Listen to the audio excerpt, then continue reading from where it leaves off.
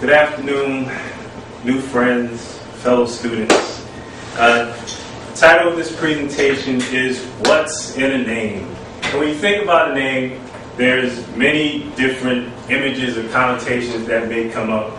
You may think of just a name. In some cases, people with unique names go through a different journey through life. A person's name, first of all, is their title, it's their badge. It's one of the only things that you carry throughout life.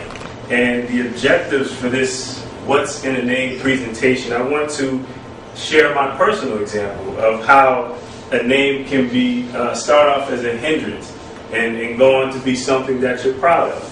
I want to discuss how a person's name can build bridges towards greater understanding of one another, and provide you with 3 proven strategies to make outstanding first impressions simply by being conscious of a person's name when you first meet them.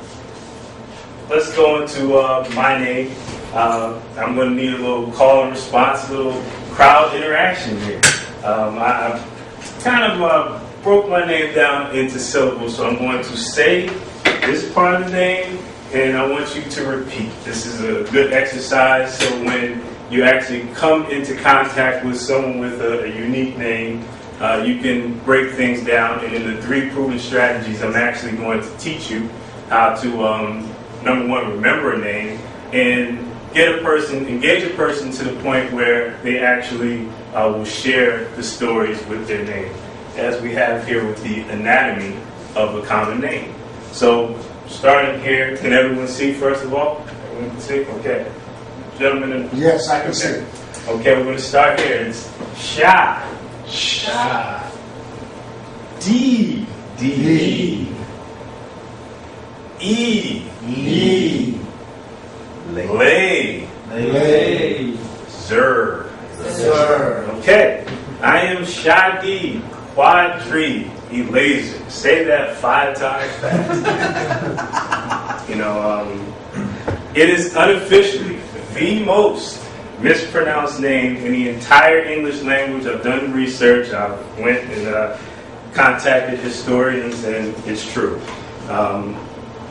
It's something that I'm proud of now. The title is something that sets me apart from other people. It wasn't always that way, and I'll share a story from my youth. Played a little basketball once upon a time, 3rd grade. I'm being announced. It's the All-Star game. So, my family's in the crowd. There's thousands of people in the audience.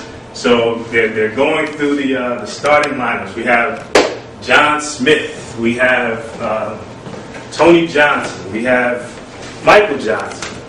We have all these different players and all these different members of teams. And here's my name.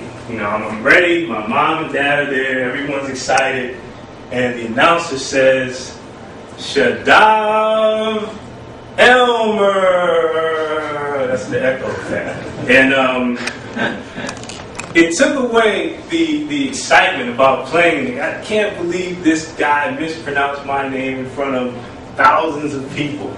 And what I want you to understand is, for a person who has a unique name, who has a unique family name, first name, middle name, these are things that they carry with them whenever they're introduced to another person. When you speak to someone and you introduce yourself to them, the first thing they think is, well, is this person going to mispronounce your name? Now, as I mentioned in the beginning, this is something you carry through life. So it starts to build, it starts to grow, and it becomes a stigma where someone may not